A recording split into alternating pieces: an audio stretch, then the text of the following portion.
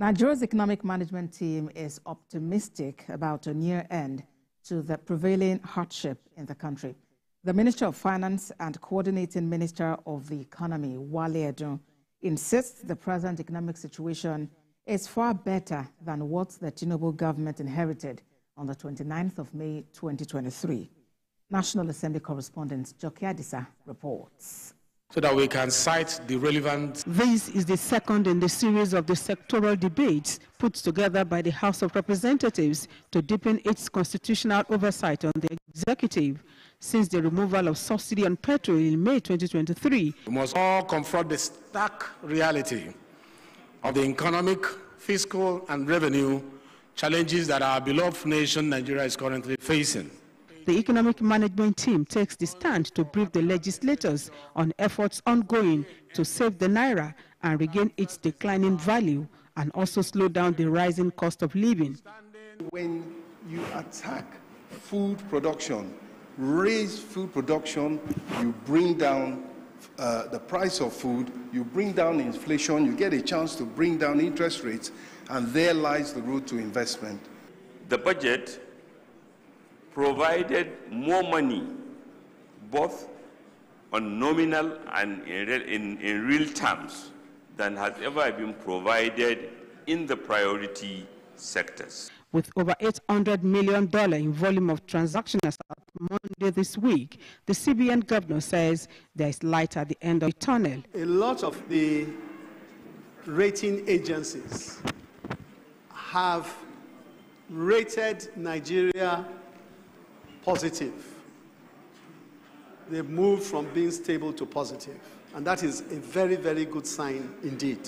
The chairman of Federal Inland Revenue Service also added his voice to efforts at ensuring adequate resources accrue in government coffers.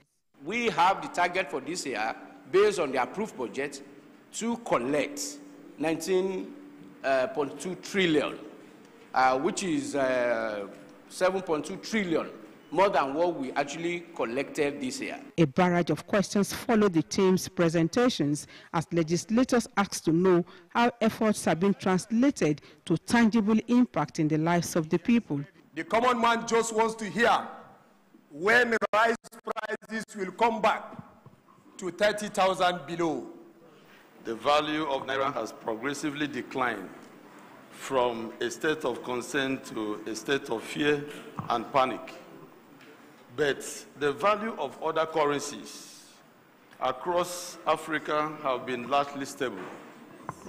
How do we reconcile their realities? After about 5 hours, the Deputy Speaker highlights the takeaways from the session. Happy hearing about investment in LNG. I'm happy hearing about the railway, especially the one you mentioned, Calabar area and all. It's very important for you to go through the whole country. Hopes are rekindled just as expectations are high, with the words of assurance coming from President Bola Tinubu's economic team of an imminent reprieve. Joki Adisa, TVC News, Abuja. Let's talk some more about the economy, and CEO Lead Network Chukwuma Okenwa joins us on the news. Mr. Okenwa, earlier we're talking about of course, the reassurance coming from the nation's economic management team.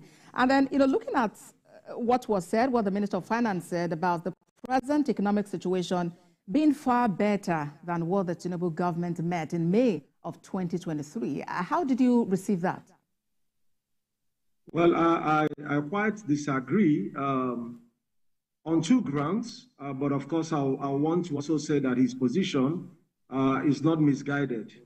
So let me start with what perhaps may have informed his position, is that when you want to look at economics, you look at it from a broader sense, in the sense that practically what citizens are saying is, oh, the dollar is fast rising against the naira.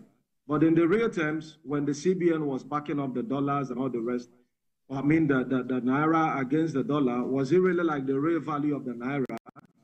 Were there like a possibility that it was overvalued, which was of course the case? So when you leave the naira to now flow on its own value, that's what's the current effect that we see in the economy. So, but in terms of the reality now that is done on Nigerians, because you have to match records with reality, the impact on the average Nigerian is untold. So yes, in terms of economic dynamics, we could appreciate that now Naira is trying to find its value.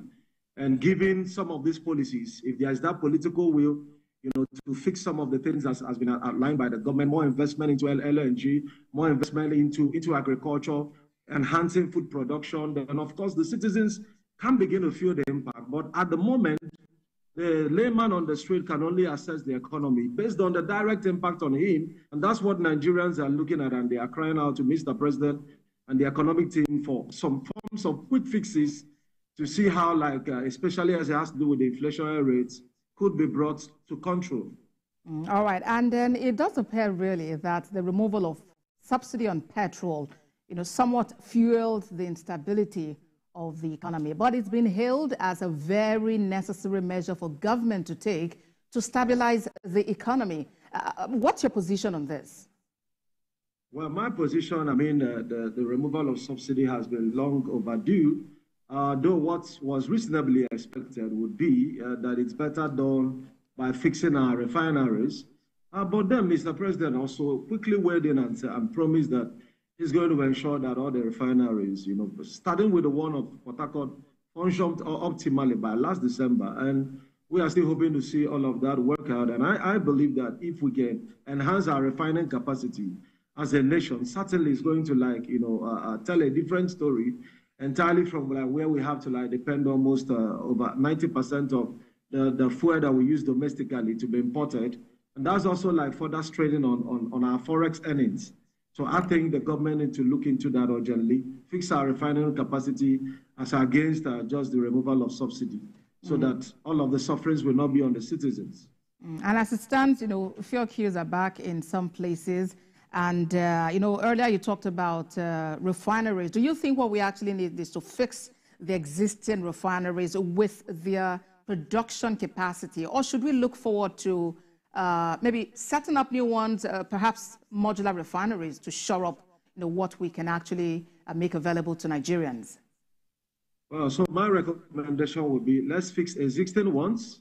Let's also explore the option of modular refineries. And most importantly, now that we have the Dangote refinery, we shouldn't let the Dangote refinery source for crude oil from other destinations, but also ensure that it's functioning to its full capacity. At the moment, still very much so functioning less than 50% of its capacity. But I believe that this can do more, and all of it will add to the success story of Nigeria, where we begin to sell more of the refined products and not the crude version. CEO Leads Network, Chukwuma Okenwa, thank you for talking to us on TVC News at 1.